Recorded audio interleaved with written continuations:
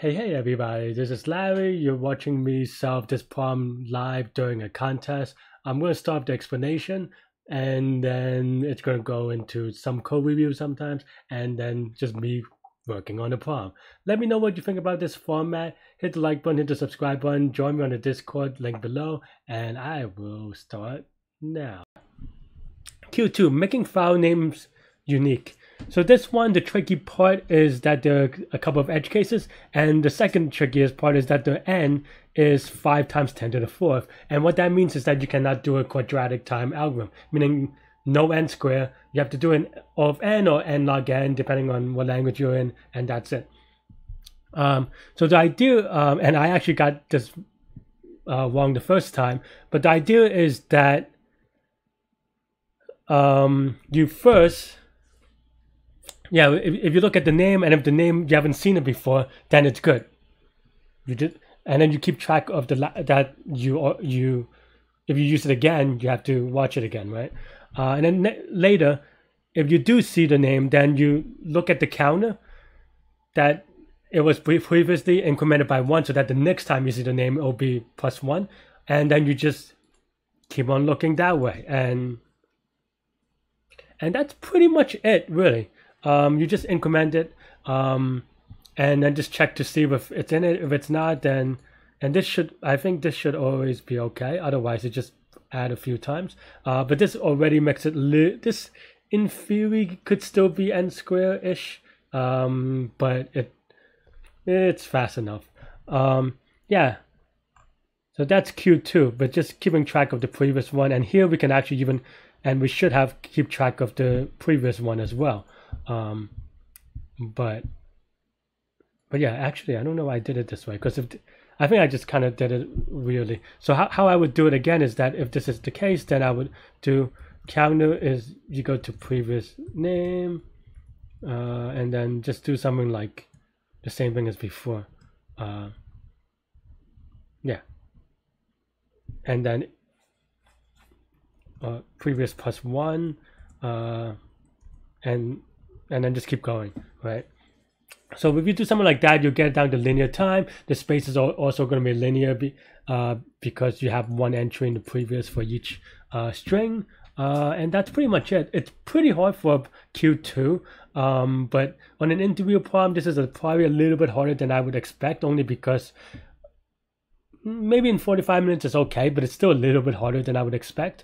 In competitive, I guess it's okay. It is what it is. Yeah, and especially for this contest, I thought that this was as contest-y as it goes. But yeah. Yep. Q2, making file names unique. Given an array of string names. Oh, this one. Yeah, so this one, to be honest, I looked at it, I was like, okay, that looks straightforward. I made a really silly mistake in that I didn't look at the n constraint, or the constraint n. So I actually just did it naively, and then I got a time limit exceeded, which cost me 5 minutes. But not a big deal for this problem contest, because the rest of the contest was a little bit slow anyway.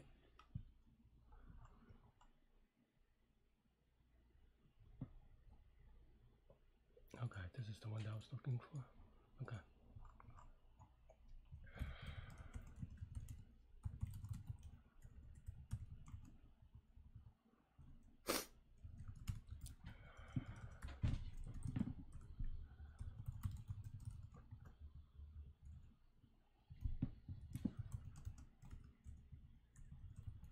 But yeah, so basically what I'm doing now is I was just like, oh yeah, let's do the naive algorithm. That seems pretty straightforward. Some of this is because usually for Q2 on the Leetcode, this is straightforward, and you just don't have to think about it, and it is usually right. But I just had a blind spot. There's no way around it. I didn't think about doing this, and then I was like, okay, let's just do it with a, yeah, a little bit indecision on the implementation, but that's pretty much what I do. This is incorrect. It gets time limit exceeded, and as soon as I saw that, I was like, oh, and then I looked at n, which you'll see in a second. But this is just implementing.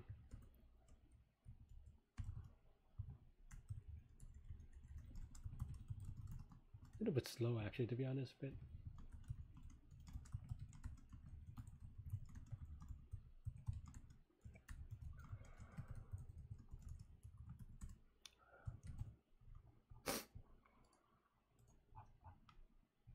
so I ran it. It looks okay. Let's submit it. But this time I got time limit exceeded, unfortunately.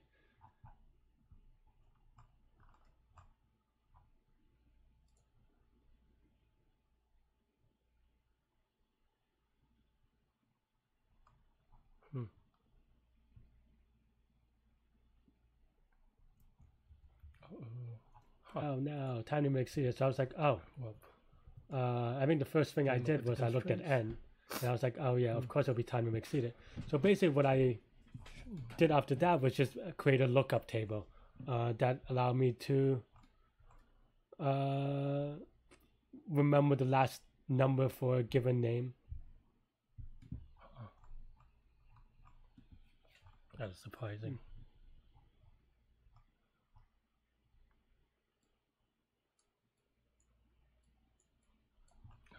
I don't know what I was checking for there.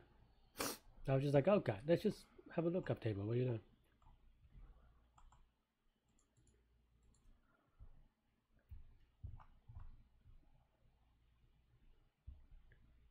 Don't really. I'm also just double checking on the constraints so that I can make sure that I am able to do what I wanted to do.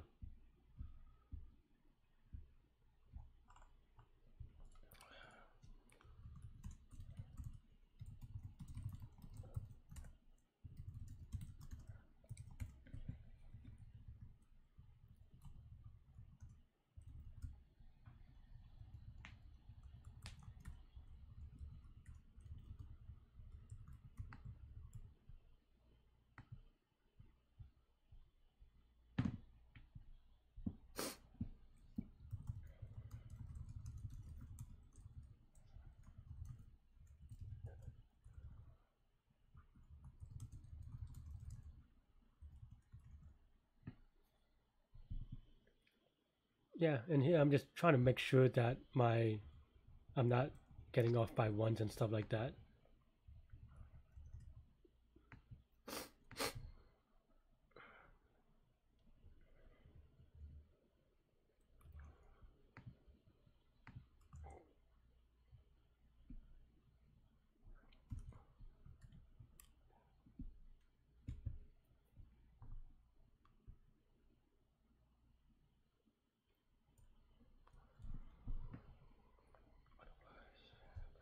A little bit slow right now, because I think I was just indecisive as to what I wanted. I wasn't sure that this would be good enough, but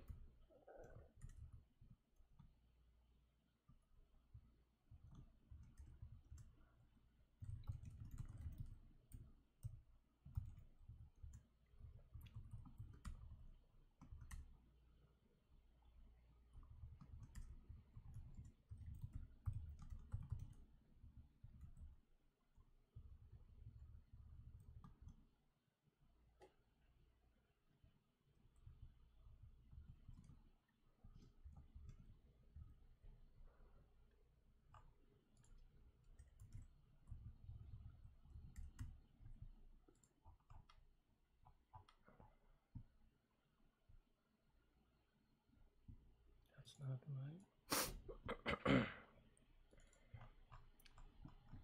Yeah, I ran the code. I was like, this isn't right, and was a little bit sad.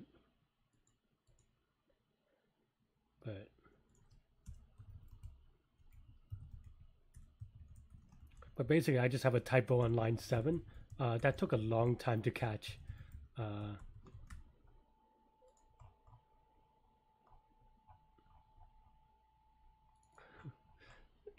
Just one of those days. This was a bit of a hard contest for me.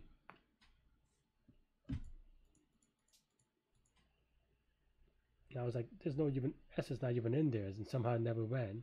So there must be other issues.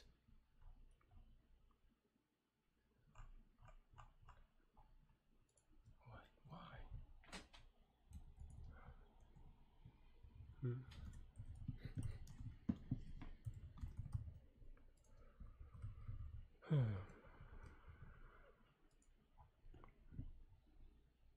when nothing print, I was looking up. And to be honest, I think it was just that something like the autocomplete on the thing on the editor got me. Like I don't think that was me, but maybe I'm wrong.